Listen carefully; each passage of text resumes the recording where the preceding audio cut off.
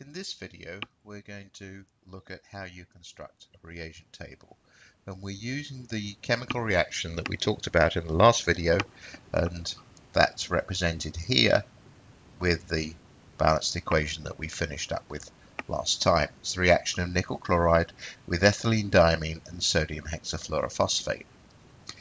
The reagent table can be constructed using the master file that's in Excel that's on the course website, and you can edit out all of the entries that you don't need, leaving the reagents that you actually used. The quantities that we used are the values that are marked in red. You'll notice that one is in mils and the other two are in grams. The volume is often the choice of unit for measurement of liquids. And the advantage is that with a toxic liquid, you can then dispense in a fume hood easily using volume.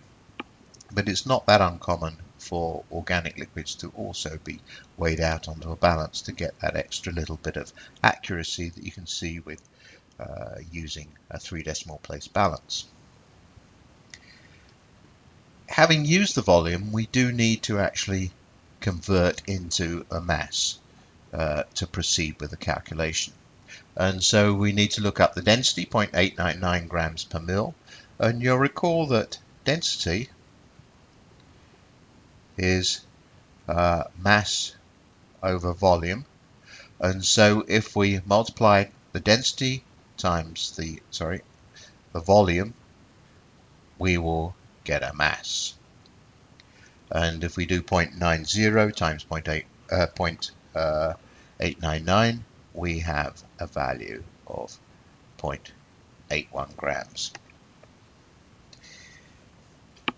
The next column is the calculated number of moles.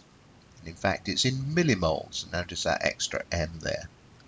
Now, moles is calculated by the mass divided by the molecular weight. And to get to millimoles, we multiply by 1000.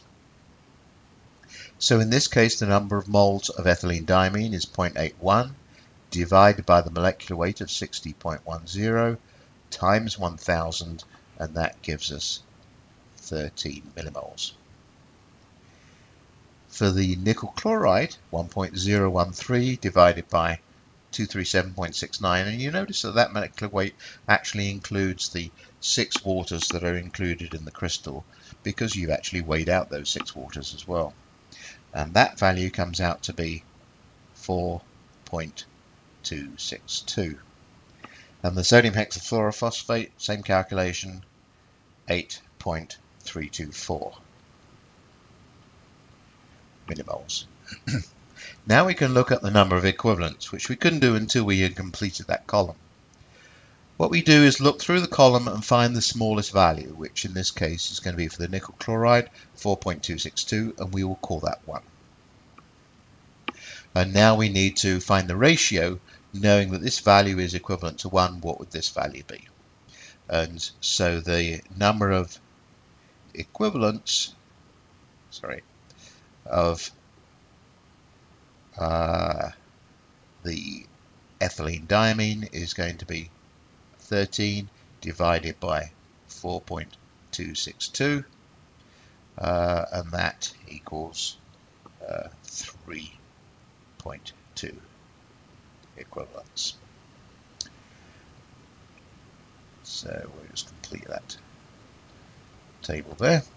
And the value for the sodium hexafluorophosphate comes out to be 1.95 equivalents. Now these values, the number of equivalents, should relate to the coefficients that we see in the balanced equation. Remember that the nickel chloride actually has a 1 that's been understood in front of it. We don't write it in, but it's there anyway.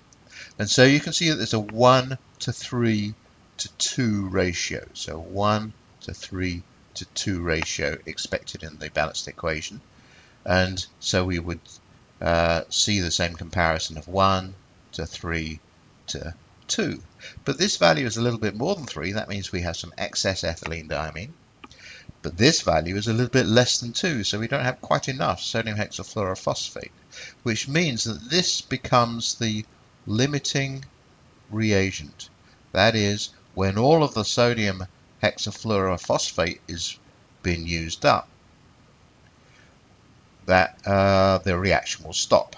Limiting reagent is often termed LR. And that will help us define the expected yield when we come to do that calculation in the next video.